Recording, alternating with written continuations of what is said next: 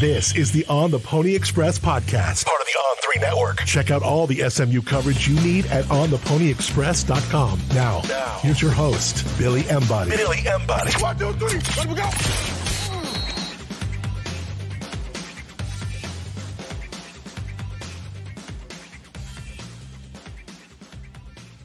Welcome in, ladies and gentlemen, to another edition of the On the Pony Express podcast. I'm Billy Embody. Thanks for listening. We've got a lot to get to today. Basketball heavy podcast on recruiting, as it is going to be a massive weekend this weekend and next for Andy Enfield and his coaching staff, with official visitors hitting campus. So we'll talk about that. And we'll talk about it as well with On3 national analyst Jamie Shaw will join the show. We'll also talk a little SMU-TCU and just kind of resetting things as the Mustangs enter Iron Skillet week. And before we do that, we got to remind you guys that we are presented by our friends at StatusJet. StatusJet.com. Go on their website, look at all the planes that they have available, look at all the options they can look at for you. David Henry and his team, with the code PonyUpACC, can give you a discount on a round-trip flight. Some big games coming up: Louisville, Duke, many more this season for SMU, and you could start looking ahead to SMU basketball as well. Reach out to them. You might find that your family, your friends, if you want to take coworkers or clients, this might be the way to do it. Travel with that level of luxury that you have always envisioned traveling with, and do it with our friends at StatusJet. They're proud supporters of SMU athletics and the On the Pony Express podcast. So go to statusjet.com today. Use code PonyUpACC for a discount. SMU basketball, we're going to talk about that in just a few minutes with Jamie Shaw, but I do want to talk first about Iron Skillet week. It's here. SMU-TCU, 4 o'clock Central on the CW inside Ford Stadium. 2-2-1 football teams getting together to play this game. And for SMU, it's been a long bye week. It's been a long time for them to stew on that BYU game. And look, you never want to lose games, and you never want to lose it the way SMU did, playing as poorly as they did offensively. But they're kind of in a what do you got to lose type of situation here. You know, Sonny Dykes and TCU fell at home. Dramatic comeback by UCF, but SMU has not looked that good offensively. So what do they have to lose? They need to come out and play fast right from the jump, and they need to do it with consistency and clean execution. UCF this past weekend against TCU showed you can run the football, and you can also run it with your quarterback. Now, Kevin Jennings is not KJ Jefferson. He's not 250-plus pounds. He's not that battering ram. He's got more of a speed element to his game. But SMU's offense with Kevin Jennings at the helm should be more run-focused, with Rhett Lashley calling these plays. And however this offense goes against TCU is probably going to determine if SMU can get this upset done. The line opened, I believe it was 1.5-point favorite to TCU, and that's on the road as well. So the Horned Frogs are coming in as the favorites, which, if you're asking me right off the jump, I'm picking TCU this week. I don't know how you can look at what SMU has done offensively so far this season and not pick TCU with what they've been able to do offensively. Now, TCU's defense has had its moments, and it hasn't looked pristine by any means. New defensive coordinator Andy Avalos running the show over there in Fort Worth, taking over for Joe Gillespie.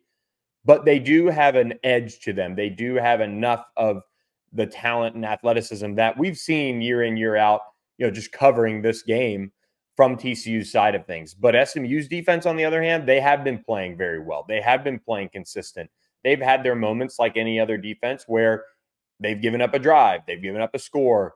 That happens in today's college football. The days of allowing less than 10 points per game are pretty much over. But with SMU's defense, with where they've gone from the beginning of this year, questions around the cornerback room, could they step up? They've stepped up pretty well so far this year. That front seven, Brendan Lewis, the Nevada quarterback, making them pay on the ground with his legs.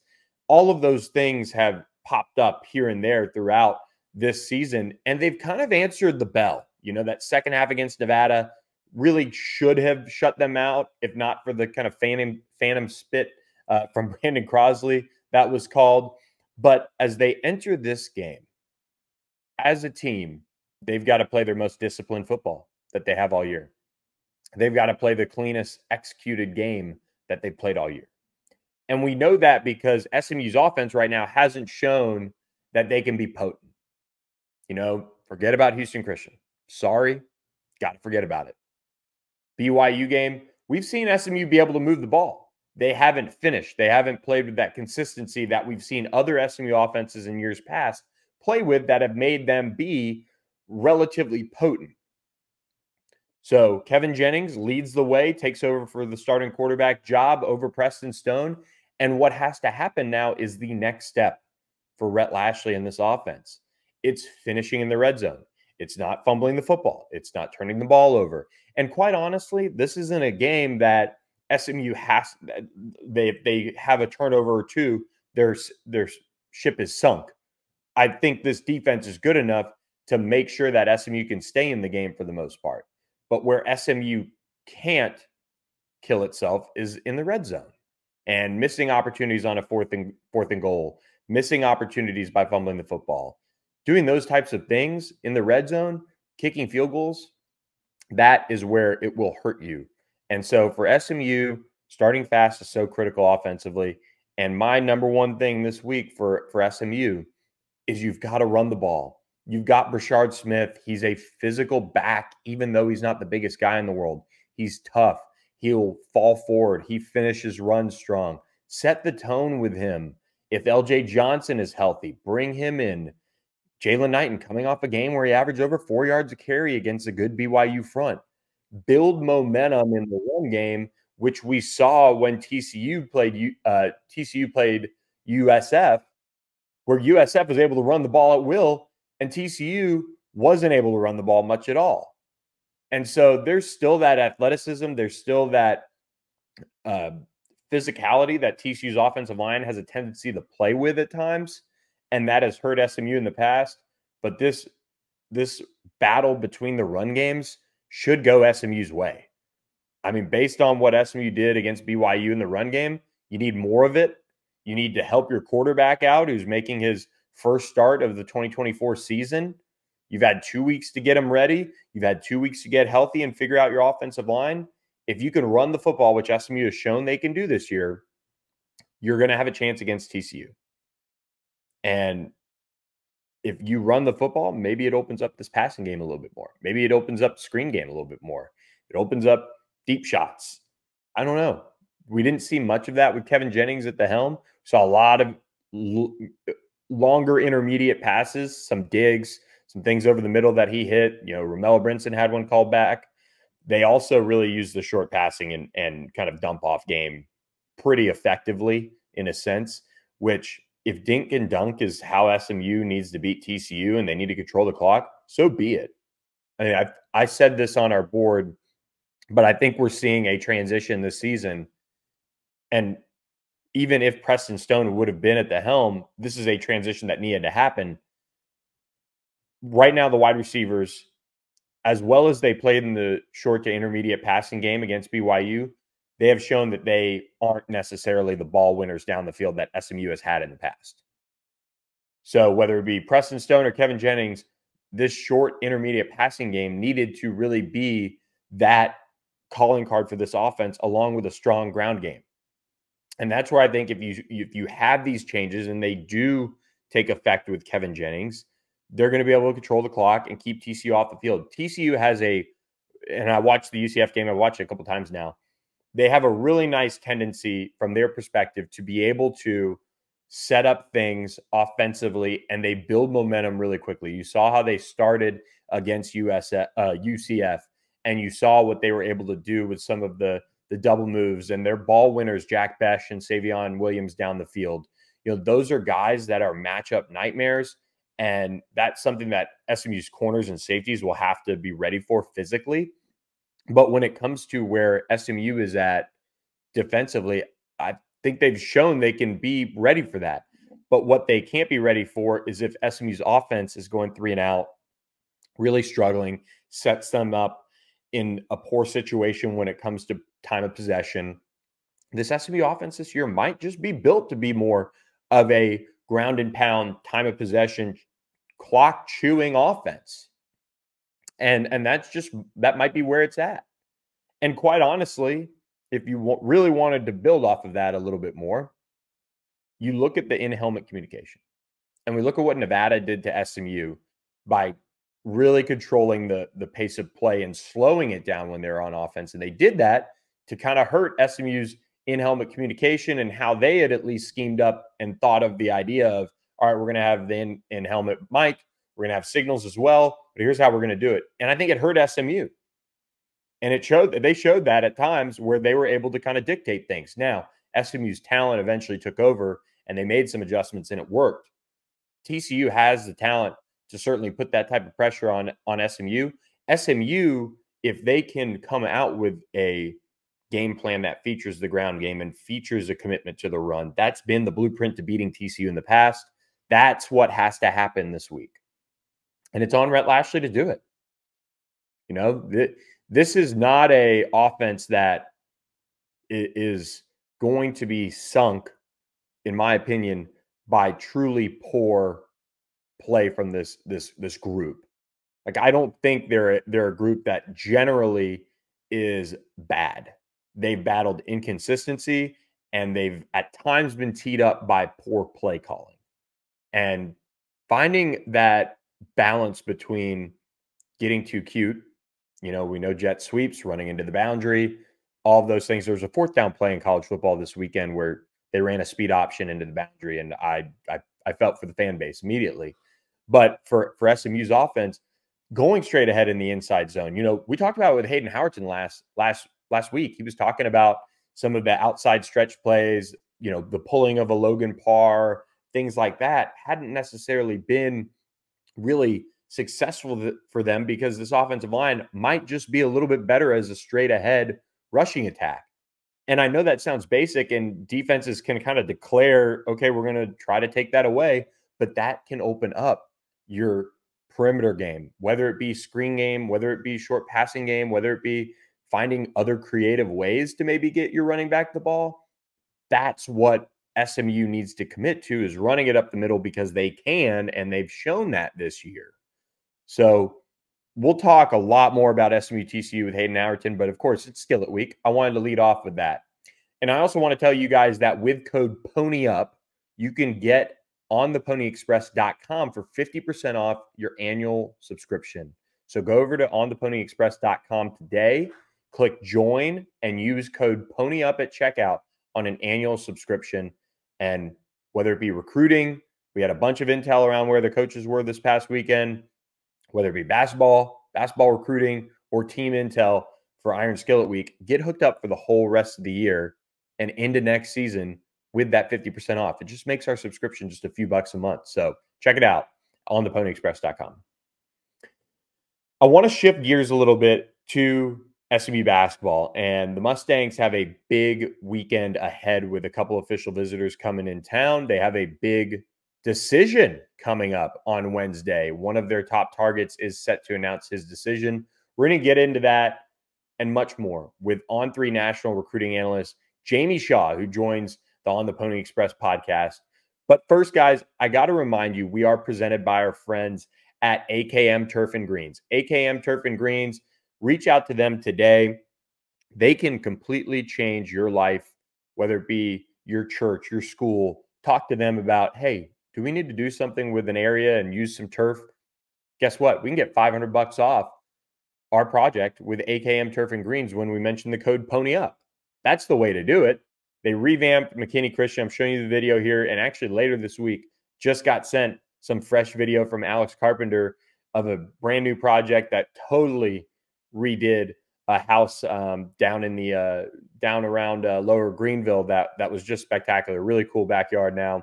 And for SMU fans, again, PONYUP is the code. Use it to get $500 off your project today. They do spectacular work. They'll help you maintenance it and work on that and make sure it year over year it continues to look how it should. So whether it's by your pool, whether it's creating a backyard oasis, reach out to our friends at AKM Turf and Greens today. Use code PONYUP for $500 off your project. Info at AKM Turf and Greens.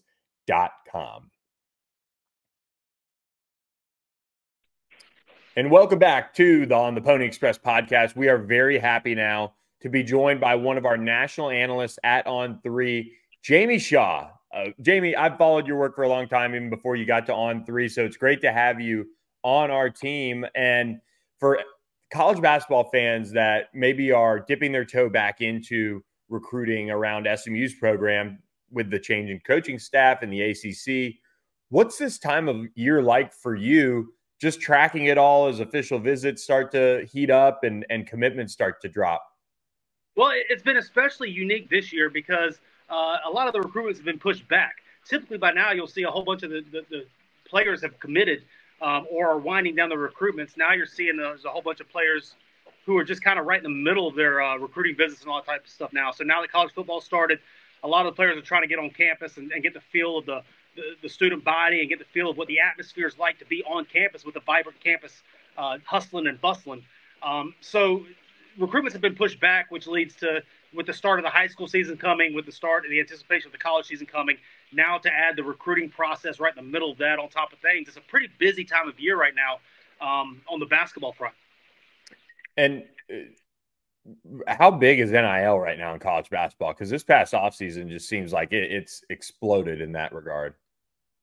It's still one of those things where people are trying to get their arms around. I think you see the college programs, you see some of them even going the route of hiring general managers and people who specifically deal with NIL and all that. I think it's still something as to where not only the NCAA, but the colleges specifically, as well as the players, are trying to get their entire hands around the grasp as to what exactly is NIL at this point in time.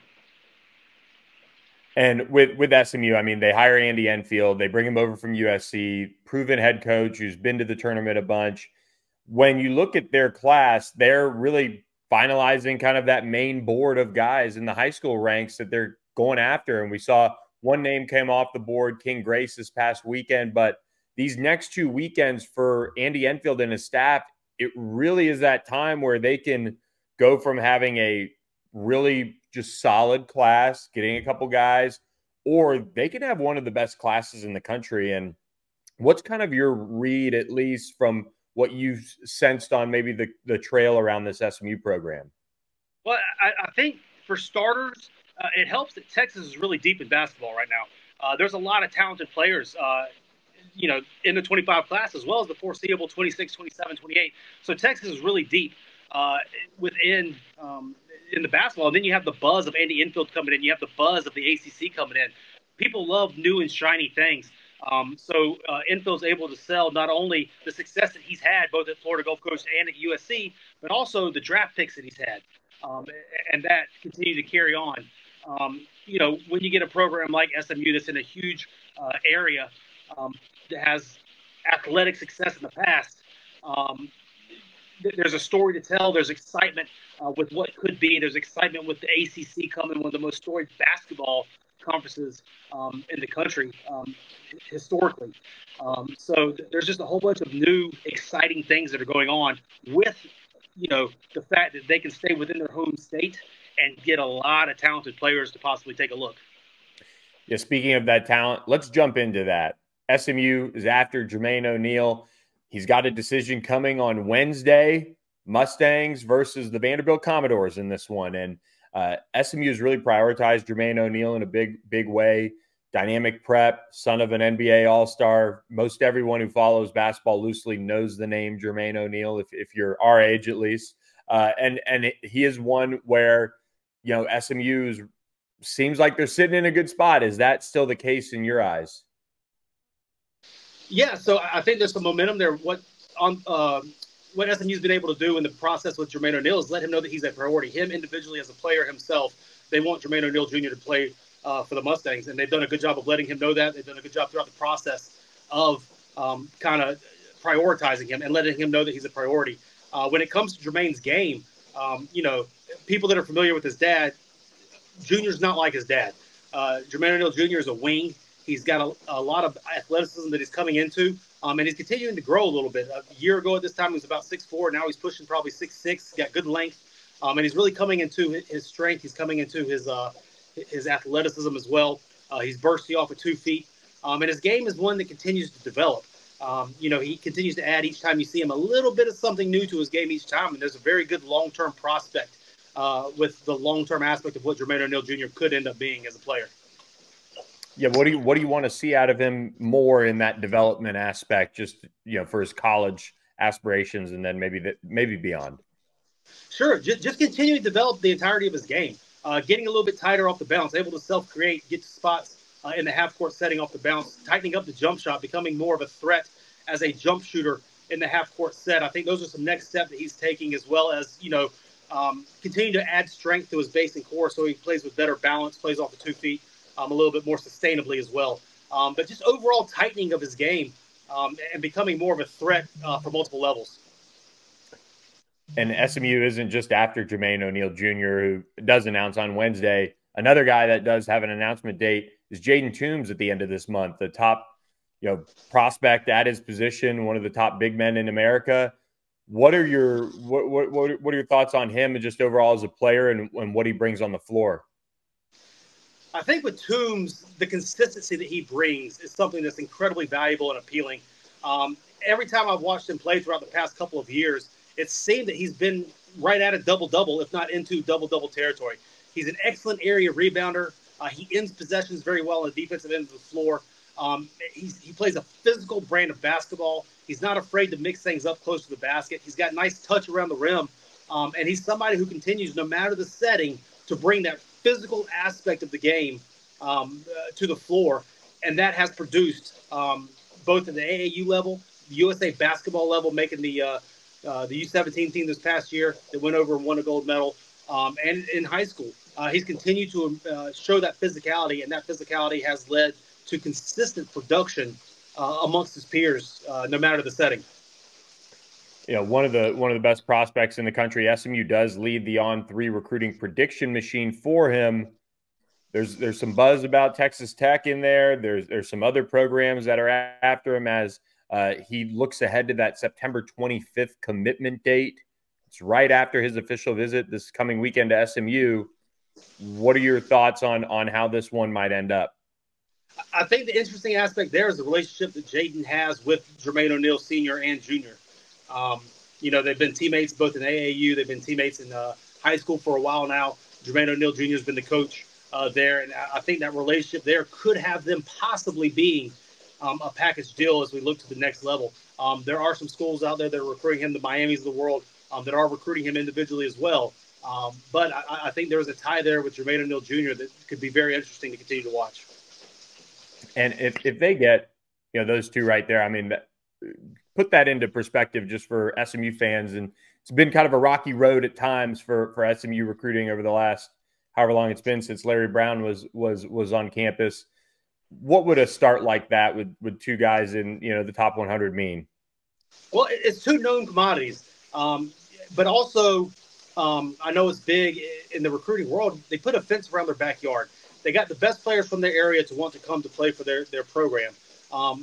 When it happens to be that those are, nationally ranked guys, there's a lot to be said for being able to keep the local talent home and playing, staying local, especially when schools from outside of the region came in, made a push, and tried to get them from other major conferences to keep players home. I think it stamps what Andy Infield's trying to do in Texas, making them a threat moving forward. And when you look outside of the state of Texas, SMU does have another guard who's very familiar with Jermaine O'Neal and Jaden Toombs. They've played together a little bit on the circuit. Jerry Easter, one of the top combo guards in America. His recruitment is a very tough one to try and follow and track down, so we won't necessarily get into that. But he is supposed to visit SMU this coming weekend, a massive opportunity for SMU to, again, kind of make them all feel like a group together and things like that. But on the court, what do you see from him when you watch him play? I think the thing that you walk away with from Jerry Easter is the confidence. I think there's no denying the confidence that he brings to the court. He's confident with the ball in his hands. He can create opportunities, get downhill. He's got a physical frame listed at 6'4". He's got a strong, lengthy upper body. He's got a solid base as well. And he just plays with a ton of confidence, no matter the setting, whether it's USA Basketball, whether it's AAU on the EYBL circuit, whether it's on the EYBL Scholastic circuit in high school. Easter has the feeling he brings to himself that he thinks he's the best player on the floor, and he goes out and plays, with that type of confidence every single time he steps on the court. From Ohio. He does have an official visit to Ohio State and I believe Miami or somewhere else right after that. So it'll be a really interesting recruitment to follow as SMU looks to, once again, kind of make him feel that love while he's on campus and get him on board. So we'll be tracking that one closely. With one of SMU's other top targets that you've been all over as far as the intel goes, Sebastian Williams-Adams. He's out of the Houston area. One of the top players in the state, in the country, a top 50 prospect on the On3 industry ranking. He's fresh off an official visit to Kansas. He heads to SMU at the end of the month. What are your thoughts there as he probably is weighing when his commitment's going to come as well? Yeah, so I guess Sebastian Williams-Adams is heading into the Kansas visit. The Jayhawks built some momentum in the recruitment of Williams-Adams. I know that he's come out previously with a top four, and he's added a couple of visits to that top four.